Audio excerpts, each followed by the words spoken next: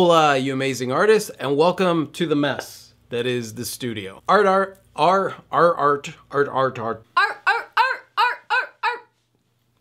thought we were doing sea lion intro. What?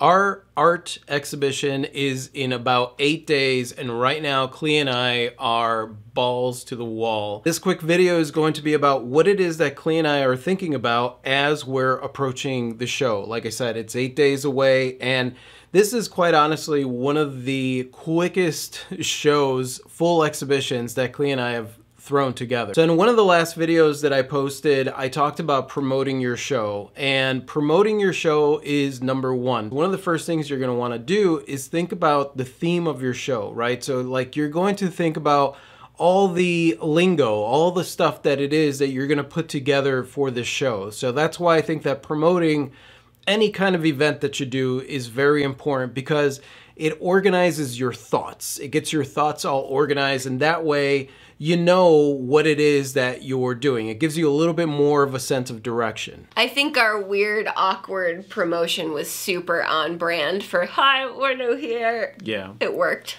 By the way, that's a great theme for the show, hi, we're new here. I love it. It's very, very kitchen sink. We're able to show whatever it is that we want. Indeed. One of the things to keep in mind when you're putting together an art exhibition is there are several ways that this could go about. Either A, you're putting together an art exhibition with a gallery, and they're the ones that are pretty much in charge of putting the exhibition on. Or you are partnering with a gallery or a business, and you're putting on an exhibition, and maybe they take on half of the cost and you take on the other half, or some kind of deal that way. Or you are leasing a gallery, and then you're pretty much in charge of all the things that happen within this show. So I've done just about every single variation of art show that you could do, whether it's a gallery that's putting on the show and they're in charge of everything, or it's just you putting on the show and you're in charge of everything. They all have their benefits and they all have their drawbacks. The benefit of, let's say, leasing a space, or, you know, if you talk to the owner and the owner is like, sure, you could have your art show in my abandoned space, all the sales are gonna go through you.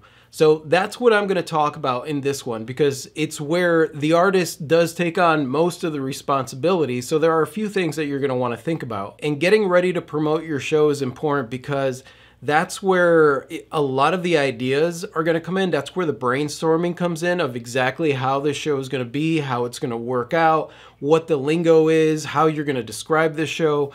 You basically want to really think about what the theme of your show is. For Klee and I, because we don't really have a lot of time to put this show together, our theme is pretty much the kitchen sink. It is a retrospective of everything that either we've done, that we haven't done, things that we've never shown before. At this rate, I'm going to be showing a lot of work that I haven't done.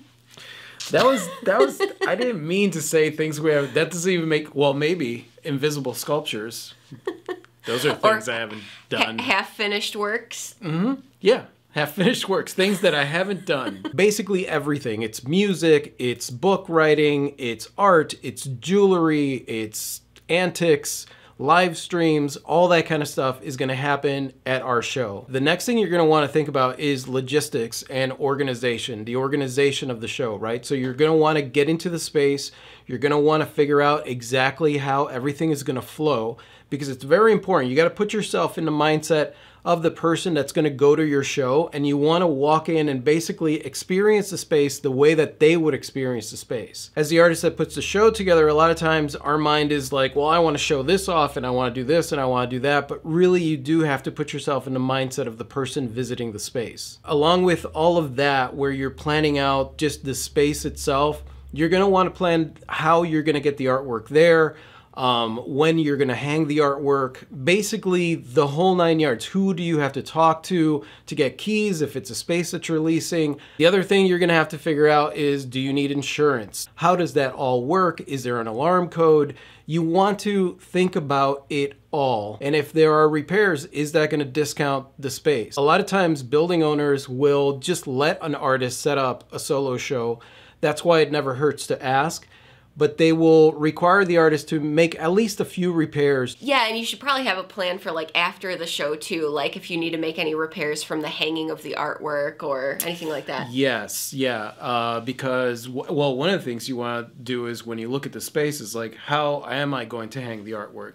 You do have to figure how am I going to? The other thing that you're going to want to figure out is sales. How exactly are sales going to work? Do you have a Square reader or some kind of device to be able to take credit cards? Do you have cash on hand in case you got to do transactions? A lot of times the artwork is going to be very expensive.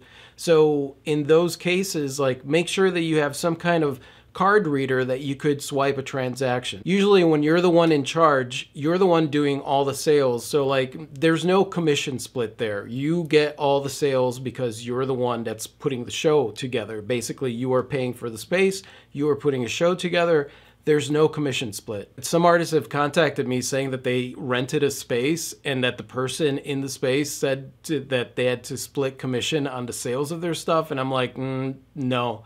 If you're splitting commissions, then that person shouldn't be charging you rent. That's just my thought. Along with sales and stuff, and for example, like with us, we're doing the live streaming, you're gonna wanna check the internet into space. And for example, the space that we have right now, just doesn't have any internet. It's a big old stone building, so like the cell signal doesn't get in there. And we promised that we were gonna do live streams. One of the things that we're looking at now is a cell extender or booster or something that we could put into window, because there is 2 bars in the window, so we need more.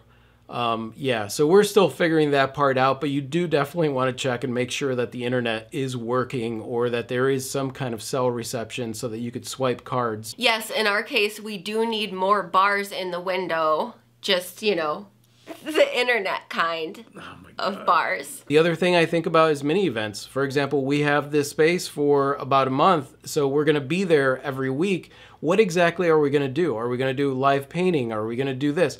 What is going to happen during the reception? You want to think about all of that stuff. You want to plan ahead. Not to say that your plans will always go according to plan, but you do want to plan ahead just so that you have an idea of what it is that you're going to do. Most importantly, remember that if you're going to be there for several hours, chances are it's not always going to be busy, so you want to do something that's going to keep you entertained while you're waiting for people to come and enjoy your show.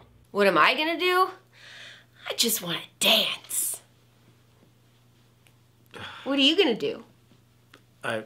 The other thing I would do personally is have some kind of reveal, some kind of thing that for the reception that nobody has ever seen from you before, or something weird and fun, just something that is different. For example, in ours, we have a small back room that is part of the gallery, and that's where we're gonna put in a glow-in-the-dark section where you could go in and turn the lights on and off and be able to see all the cool glow-in-the-dark pieces that both Klee and I are working on. The other thing you want to think about is for the reception, you want to think about food and drinks. What kind of drinks are you allowed to have in your state? These are things that you're going to want to look at. You're going to want to talk to people about what the laws are as far as alcohol is concerned. And as far as food, what I suggest is like, just finger foods. Listen, there's nothing wrong with pretzels and cheese. For our event, there's going to be hummus cups, some meat and cheese rolls, and some vegetarian options and different things like that. I always try to keep things in mind, like have something for everyone, but I wouldn't stress too much about the food at the event. Now, one of the things that you could also do, depending on the theme of your event, is that you could choose finger foods that work with the theme of your event. Like glow-in-the-dark foods, huh?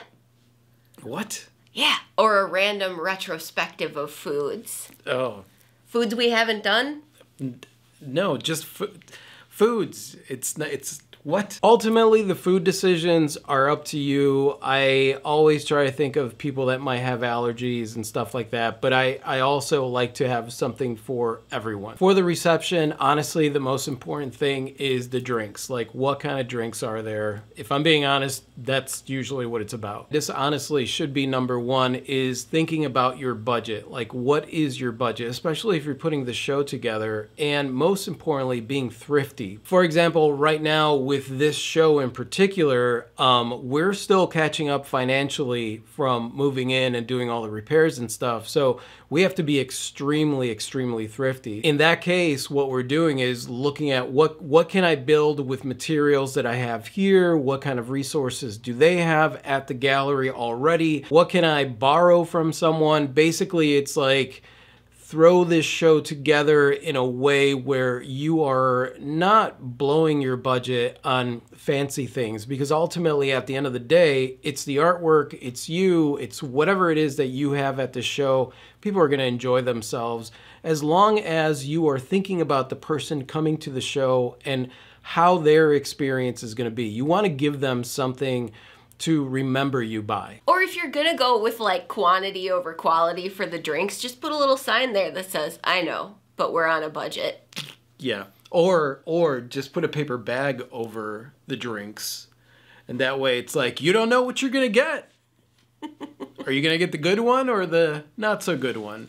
I mean, it's an art reception. Nobody expects good wine. Beverage roulette could be exciting. Beverage roulette. One of them is good and the other is subpar. The other thing that I think about is in coming out to the show, I think about what kind of artwork I'm going to bring, right? So like I want to fill the space. I am a big filler up of wall space kind of person. I'm not a big fan of like gallery spaces where you have one painting here and then one painting there, and that works. That's fine. If you don't have a lot of artwork, you could definitely do that. There's nothing wrong with that. Because I have so much artwork, like I love just filling a space with artwork. And on top of that, we're going to bring in sculptures. Klee's jewelry is going to be there. We're going to have the glow in the dark section. Yeah, we definitely don't do the thing where we're like, there will be one painting and no chairs, because we will not ruin our aesthetic with things. Yeah, I don't get that minimalist aesthetic when it comes to art. I think of like the old days, you know, like the Paris Salon, and how they had like hundreds of paintings hanging up. Every square like inch. That to me, I'm like, that's an art show. Yeah, I like that too. We're basically bringing in stuff that just covers every single price point, so that it covers everybody's budget. Those are the kind of shows that I have. I'm not saying that that's right for everyone, but those are the kind of shows that I have because I always want anybody that comes into the space to be able to have some way, shape, or form of supporting us and the event. Because for us, the plan is for them to have a really, really good time while they're there. I think because we focus on that and not so much the sales aspect of the show, people tend to have a lot more fun at our events, so they tend to want to buy more stuff. Finally, I would say that the last thing is thinking about your timing and thinking about planning. Basically, we have 8 days till the show, so each and every single day is taken up by a different task so that we could be ready by the date of reception.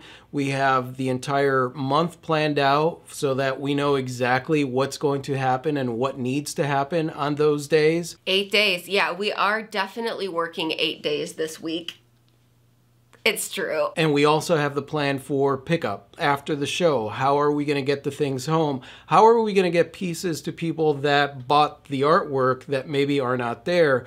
And whether or not shipping is going to happen and all those kind of things. So you want to plan and think about all of it. And I think that that's it, you guys. At this point, like I said, we have 8 days left. So these are the things that we're pretty much thinking about right now and getting all the things ready. So just so you know, we may not be posting any videos until after the reception happens, because basically we are getting things ready.